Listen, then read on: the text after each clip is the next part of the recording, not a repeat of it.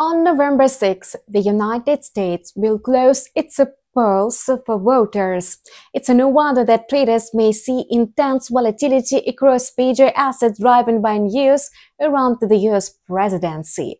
While the US dollar is likely to strengthen regardless of the winner, the extent of this rise is crucial for traders. Economic factors play a decisive role in its main pairing against the euro, and the European economy lags behind the US economy. Let us examine how Forex may respond to macroeconomic reports published on November 6. You're watching Traders Calendar. Note that the US switched to Standard Time this weekend. As a result, the issue of the crude oil inventories report from the American Petroleum Institute was shifted to the following morning for Asian and European traders. As for oil inventories, they are expected to drop by half to minus 0.9 million barrels, likely pushing oil prices higher. The U.S. Energy Information Administration will release its own report later on November 6. Several major economies will release business activity data on Wednesday. Alongside figures on a services PMI, markets will learn data on the composite PMI, which accounts for both services and manufacturing sectors. Japan's composite indicator may decline from 52 points to 49, thus weakening the yen against the US dollar. The Russian ruble may face the same situation. A survey by S&P Global suggests a decline in Russia's business activity, with the composite index anticipated to fall by 0.2 points to 49.2. For these reports, the 50-point line is critical, as anything below this mark indicates economic contraction. Germany's economy contracted in September, which is reflected in a composite PMI that stands at 47.5 points. In October, this indicator may climb to 48.4 points, potentially strengthening the euro against the dollar.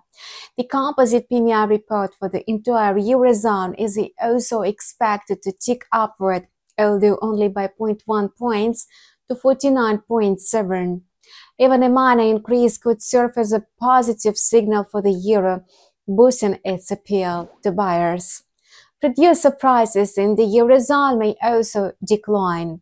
Compared to the previous year, the indicator's growth is already negative. A deep negative figure would signal lower inflation, exerting downward pressure on the euro.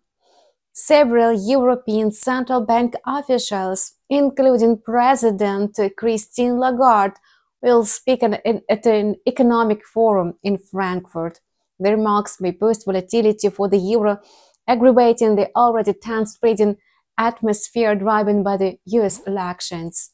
Toward the end of the day, the US dollar could be affected by its northern neighbor, the Canadian dollar. The fact is that Canada's PMI is expected to rise to 54.2 points, thus boosting the Canadian dollar. The Canadian dollar may also gain support following the release of the US crude oil inventory data, as we previously mentioned. The Energy Information Administration's report last week showed a decline of minus 515,000 barrels, and a further decrease may drive oil prices up. Rising oil prices typically support commodity currencies, which could marginally weaken the greenback. Please note that the time of the publications in our video is set in a GMT+3. The next video review of a trader's calendar will be released on a Wednesday, November 6.